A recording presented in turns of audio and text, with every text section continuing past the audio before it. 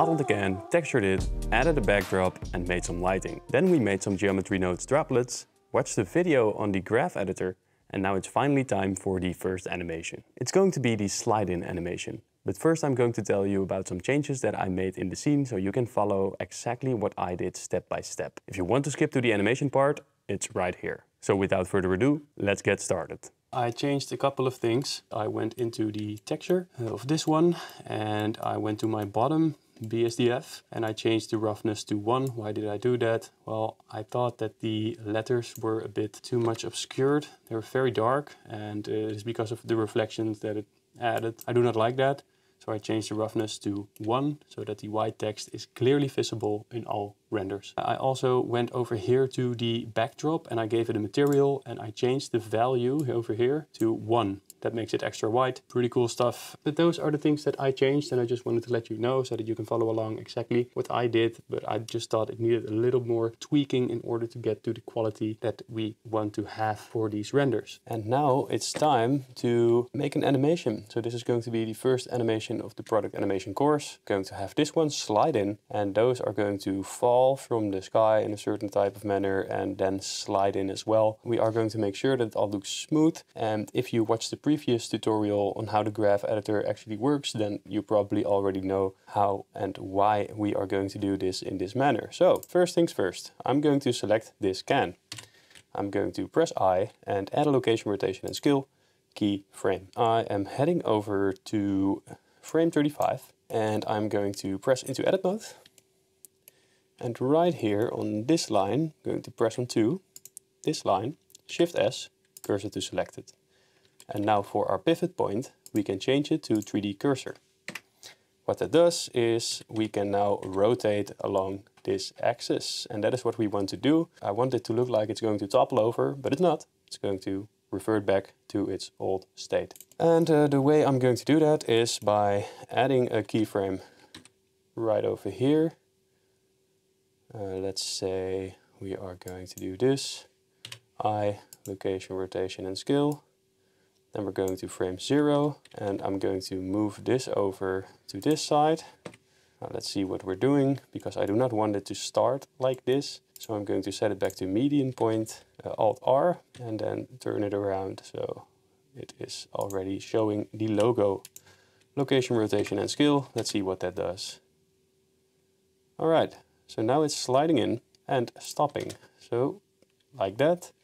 Let's see, no clipping on the underside, and that is what we wanted. It has to be on the plane itself. So if it is clipping on the underside, you have probably followed one step wrong. Either way, this is the way it's going to look like. It looks very static and slow moving. This is not a professional looking animation, but we're going to change that in the graph editor. So right now, heading over into the graph editor. What have we got? We have moved this model on the y-axis. So what I'm going to do is I'm going to press this lock button and I'm only going to open up my eye location. Then I press A, point, and I don't like that it's all stretched out like this. So what I want to do is I'm going into preferences, going to animation, and here you have several different options that you can choose, and I'm going to select only show selected curves. And in this way, once I press the I and select all and press dot, we get our entire animation on the Y location. I just like to work in that fashion. You might not, I do. So let's keep it going like this. If you watch the previous tutorial, you know that we want this to move along on the table and it comes in fast, slows down and goes back to its original position. So the way that we are going to do that is, well, we have to stretch out this line in order to go very fast, and then right over here it slows down. Very easy stuff. I'm going to select this handle and I'm going to change the handle type. I like working in this fashion because I like to have control over my handles, because right now if you move this handle, it also moves the handle on the other side, as you can see, and it does the same over here, you know, and it creates these weird looking mountain shapes. We do not want that, so I'm going to select this one, handle type, and set it to free. And now when I move this handle type, it only moves this area and not this area. We're going to put it up. Why? Because we want it to be fast in the beginning. So right now, it's already coming in fast, but it's slowing down too quickly. It's already way too slow over here. So what I'm going to do is I'm going to bring this upwards to the side. All right, already looking a lot better. Look at this, like so. So it comes to a halt very slowly and it comes back. This is exactly what we wanted. So that is done for the Y location. And already it looks so much better than what we had before. So the next part is the rotation. So we rotated it on the x-axis. So what I'm going to do is I'm going to close everything off except for our X rotation, which we've got right here. And now what are we going to do with this rotation? First of all, the handle type should be free because I like to work in that fashion. You can do whatever you want. I'm going to do it like that. And if we move this like so, it's going to be very fast and then slowly coming back, falling back into its place just in time. So this can is done. Right over here, we're going to press on this new one. I like to work in the timeline first, place my keyframes there, and then go over to the graph editor. Just a preference. So what we want to have happen is that at the moment that this falls back to its original position, these ones should be on their position as well. So we're going to extend this to 54. Just so we have some breathing room that it can stand still.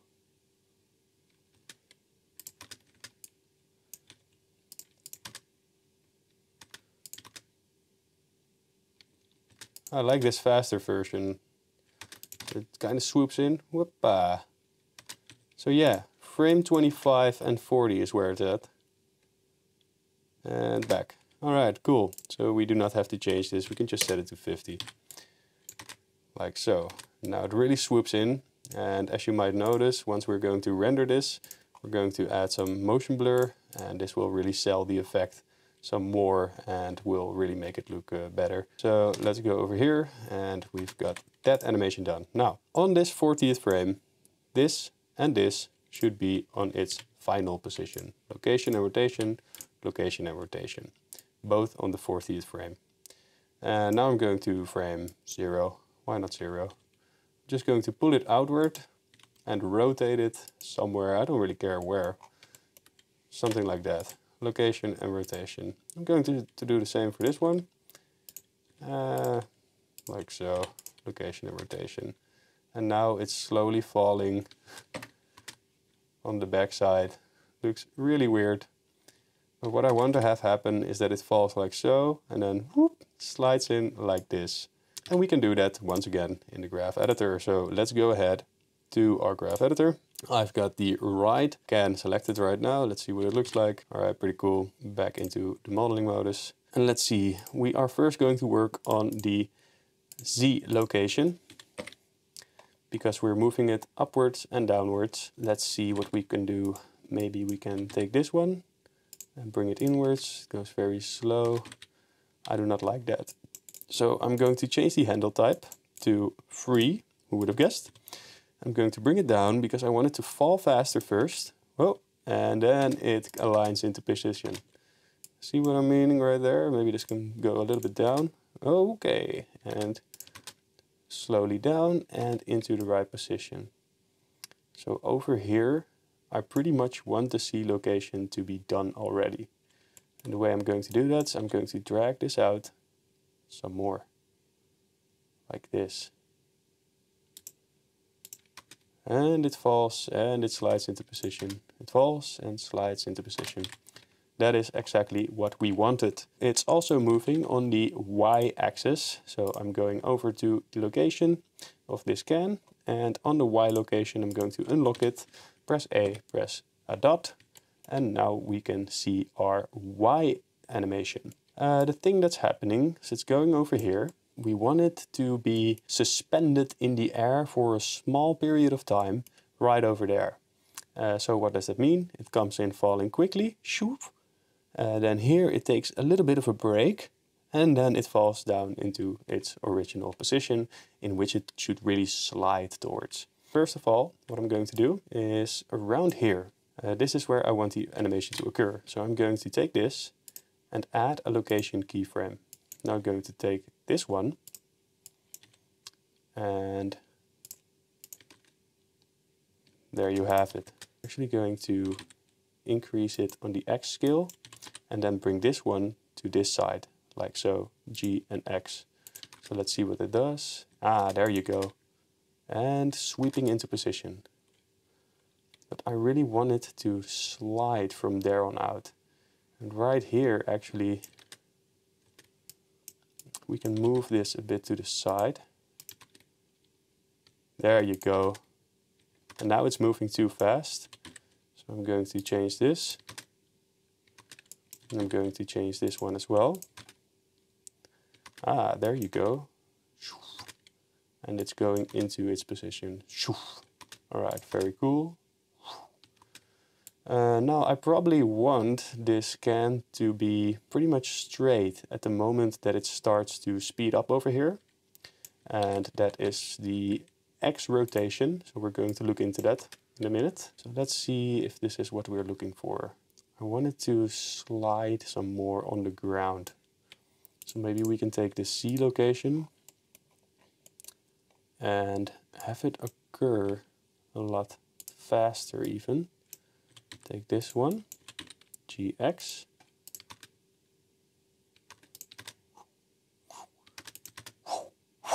So that's starting to look very good. I'm going to turn it on and off, and now I'm heading over to our rotation. Let's turn it all on, so everything should be locked. And now we have our X rotation, which is this one. I'm going to open it up, press A, press dot, and now we can see this animation. So what I want to have happen is that right over here when it starts sliding, it should probably already be nearly done with its rotation on the x-axis so that it becomes more straight. And the way we can do that is simply by taking this one, pressing G and X, and bringing it to the left side. All right, shoof, shoof, yeah. Maybe it can be a little bit slower. All right, let's see what it looks like in the modeling session. Nice. So this one is done. We can unlock everything so that we can move around the keyframes if we like to. Go over to this one. So we already have our keyframes set and done. Once again, we're going over into the Z location. Going to take that, press A, press dot, and lock everything except for the C location. So what do we want to have happen? First, it should fall quickly, and after it has fallen quickly, it should slide in position. So what do we remember? The steeper the hill, the faster it will be. So we're going to change the handle type to free, bring this down and make sure it's a steep hill, fall very quickly.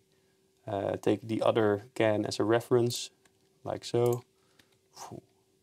And now it's kind of falling into the right position. Maybe we can take this one, G, and exit. All right, looking good. So now we can change what location? This is the Y location. So close off the C, open up the Y, A dot on the Y location. And I'm seeing that it's already moving in a slightly unnatural fashion towards the side already. But we want this to end up slowly. So I'm going to take this and drag it like so. I'm going to turn it like so. There you go. So now it's first slowly going to that side and then speeding up towards our ending where it will slow down once again and slides into place. Yeah, pretty cool. But it's not on the ground at this moment that it speeds up. It's already speeding up in its fall. So what we should probably do is go back to the C location, right over here. And right now it should already be a bit lower. So I'm going to take this one, G and C. There you go. Close it off, go back to the Y location, hey, Y. Let's see what this looks like. And it's sliding in position. Maybe we can make it less drastic. That looks a little bit smoother. And now we want to change the X rotation. So let's open that one up and let's see what we've got. It is going into its final position already over here. what if we take this one and actually this one and GX and make sure it's already a bit straighter. Ooh, that doesn't look good. Like so, and then over here, you should probably have a moment of pause. And take this, rotate it like so. Yes. Maybe this one can be a little bit more extreme. To the other side. All right, so this looks pretty cool. Sliding in, recovering its position, falling fast, sliding into position right here, slowing down at the very end. And this is actually the first animation that we've made for this product tutorial. I'm going to render it out and show you the final process. Maybe we can change some little things that we do not like about it. Usually the first time is not the best time, but we're going to find out. So let's see, I'm going into my render settings. I want to change the RGB to color depth 16. It just looks better, so I recommend doing that. I'm going to select a folder in which we can place this. Product animation, I'm just going into my product free course, new folder. So this is product animation number 1, slide in. I'm going over into the motion blur and enable it, and I think it's going to look very cool. Let's set it to modeling mode, because if you keep it to render mode, the render will be slower because it takes up computing time. So right over here, the render animation. Now, if your render is having trouble with the motion blur and showing all these black lines, there is a solution for this. However, it will increase your render time in this case. Not in every case, but now it will. I actually use a GPU most of the time, but if you set it to CPU, the problem will be solved. So that is a small workaround that you can use if you are getting these harsh motion blur lines. I do not know how to fix this in the GPU settings. Still, I tried decreasing the shutter. I tried turning off the auto smooth and other common problems, but it doesn't work. So this is the only solution I have right now. Just set it to CPU and render it again. So here there was a black line at first, so I'm going to show you. And I already saw these black lines from the can falling, and I was like, hey, what is this? But it is due to GPU and motion blur causing some issues. Anyway, you can just render it using the CPU. It will be a lot slower, a whole lot slower, but it will get the job done if you are having these problems. And what you can also do is add a motion blur in your favorite editing program, but I find that this is the best way to do it for now. So I am just going to render it on CPU. This looks very cool. There are a couple of things that I'd like to change though. So first of all, this symbol is not white, while for the orange one it is white. So I'm going to change this symbol to the white. And right here we can see our droplets, and I think they look pretty cool, but they could be a slight bit bigger. And besides that, the only thing that I want to add is maybe a very low density volumetric to give some air to this space, because now it seems to be taking place in vacuum. It's not really that annoying, but I think it could be a little bit better by adding a volumetric.